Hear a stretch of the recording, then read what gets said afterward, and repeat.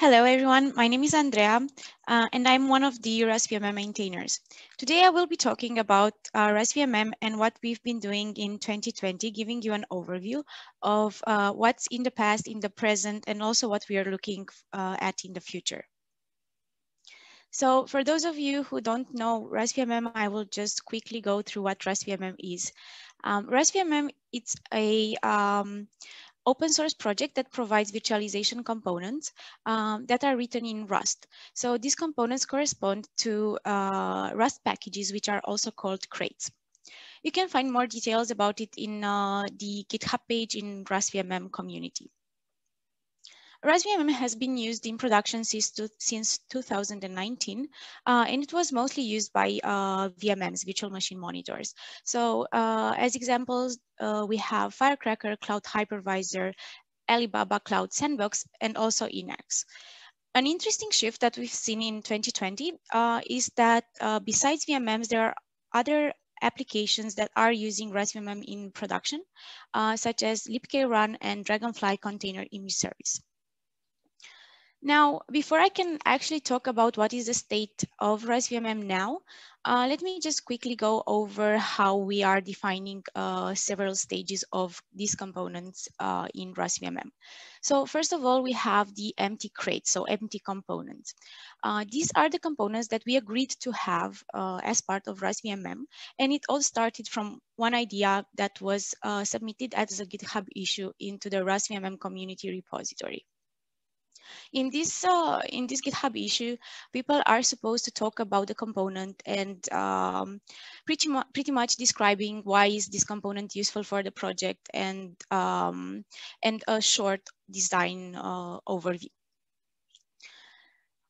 After the empty crate is created, we start the design discussions, and we do not expect things to be perfect while the crate is in development. So people actually can submit incomplete components that they are not feature complete, or maybe don't have the full documentation or tests just to get things started. Where we do have requirements for in terms of quality and documentation is before we are publishing these components on Crates.io. So in order to publish a component to Crates.io from Rust-vmm, we are expecting to see a few things. So the most important thing is that we want all the crates to have the same quality bar. So all of the crates need to be tested using the Rust-vmm CI. In terms of testing, we are expecting a line coverage of between 80 and 90%. At least this is what we've been having in the past in the crates that we already published. In terms of documentation, one thing that is important and maybe special about the Rust-vmm project is that Rust-vmm is not providing an application. It's just providing essentially virtualization libraries. So you will need to write the documentation for the public interface as well as high-level design overview. Once all of these things are done, we are publishing the crate on Crates.io, and we are declaring it essentially production ready. So now we can look at the component status from this point of view. So last year at KVM Forum, I presented this slide and I talked a bit of what are the components that we published already and what are the components that are in development. So for the published ones, there were mostly bindings. So that is auto-generated code. And things have changed a bit since last year. First of all, we have crates that have been moving from empty crates to actually being crates in development. One of them is vhost, where the effort was mostly done by people from IBM, Intel, and Alibaba. And then we also had crates that became stale, and we had a few PRs there open, but nothing really happened. And we have to go back and figure out what is with this component and how we can make it useful in the future. Then we also published a few components. So we published the Linux loader and VM memory. So essentially, these components are now ready to be used in production.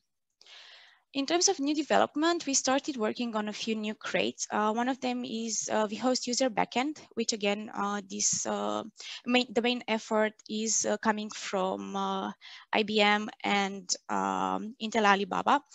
And also VFIO ioctls, which is the same group of people that are developing this components. Another interesting thing is the VMM reference. We've been talking about it quite a lot, and now it's finally in development. The VMM reference implementation has two purposes. So one of them is to be able to test the integration of Rust-vmm components directly in Rust-vmm, so as part of Rust-vmm instead of the products that are using Rust-vmm. And the second purpose is to give people an overview or an example of how to glue together these Rust-vmm components. In 2020, we've also looked at adding event manager, the event manager, which is providing abstractions for event-based applications, and also VM SuperIO, which is actually the first crate that we have that provides emulation. So this is the first crate published on Crate.io with emulation. So even though it's just legacy devices, we're pretty excited that we have the first code there.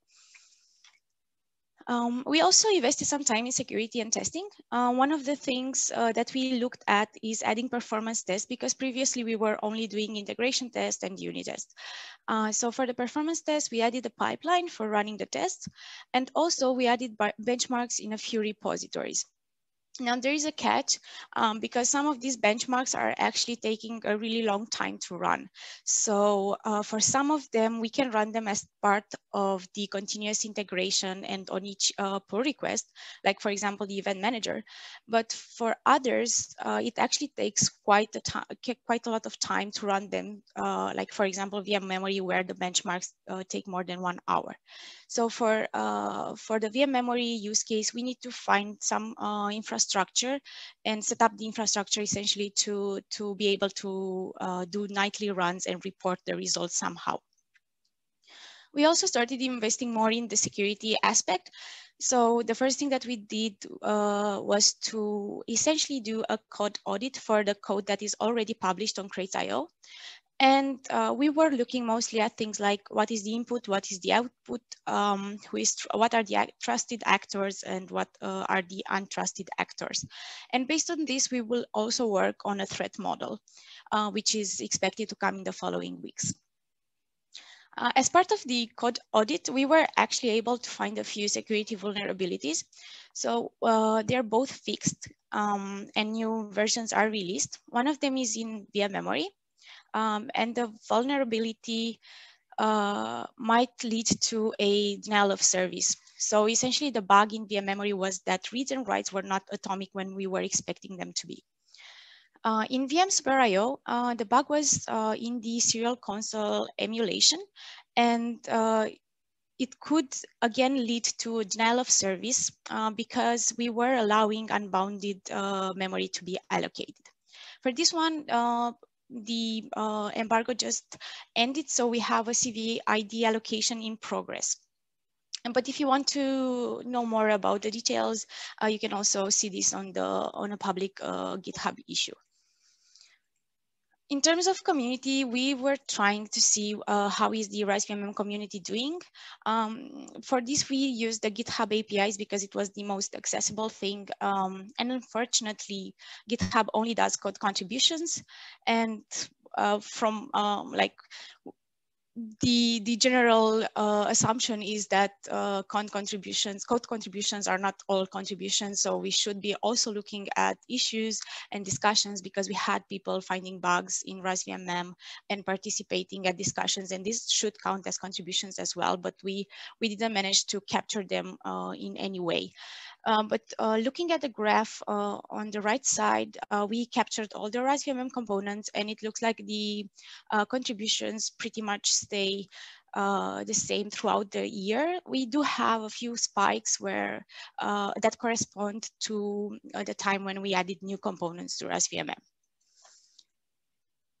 For contributing, we also worked on making it easier to start contributing on Rust-vmm. So we started adding the good first issue label, and actually If you click on that link, it will take you to the GitHub page with all the issues in Rust-vmm that are good first issues. We also added the label help wanted for people that want to contribute and maybe it's not their first pull request. And then if these two searches are still not good enough and you don't find something that is interesting, there is also a search for issues that do not have an owner, and you can search through those to see issues that are not actively worked on. We're also encouraging people to start contributing and to ask us any question on our Rust VMM channel, the Slack channel, and also using our email address. In terms of future investments, we are currently in a process of gathering feedback. We want to understand if there are areas of improvement that we should be looking at. So we are basically asking contributors to Rust-vmm, but also consumers of Rust-vmm to provide feedback. So if you have any feedback on these areas, you can either send me an email or just reach to us on Slack. That would be really, really helpful. We're also working on establishing a process for reporting security vulnerabilities. In terms of visualization components, we are mostly working now on the host user backend. For Vert.io, we are starting with Vert.io over MMIO. And again, in the following weeks, we are expecting to see a few PRs here related to block network and, if time allows, also VSOC. We are also working on vCPU abstractions, PCI, VFIO, and on the security side of things, fuzzing for emulation code. That was all I had. Thank you, and please reach out to me if you have any questions.